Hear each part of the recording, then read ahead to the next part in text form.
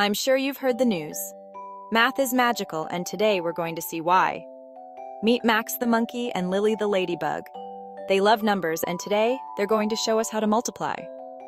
Let's start with Max. Max has 2 bananas. When he gets 2 more, how many does he have? That's right, 2 times 2 equals 4. Now let's see what Lily is up to. Lily found 3 flowers, and then 3 more. How many flowers does she have now? You got it. 3 times 3 equals 9. Max and Lily want to show us more. Let's try 4 times 5. Max has 4 bunches of grapes, and each bunch has 5 grapes. How many grapes does Max have altogether? Yes, 4 times 5 equals 20. Lily says, let's try one last one. She has 6 butterflies, and each butterfly lands on 7 flowers. How many flowers do the butterflies land on?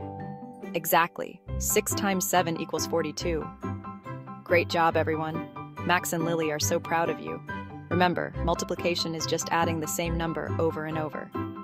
Thanks for joining Max and Lily on this multiplication adventure. Keep practicing and you'll be a math whiz in no time. See you next time.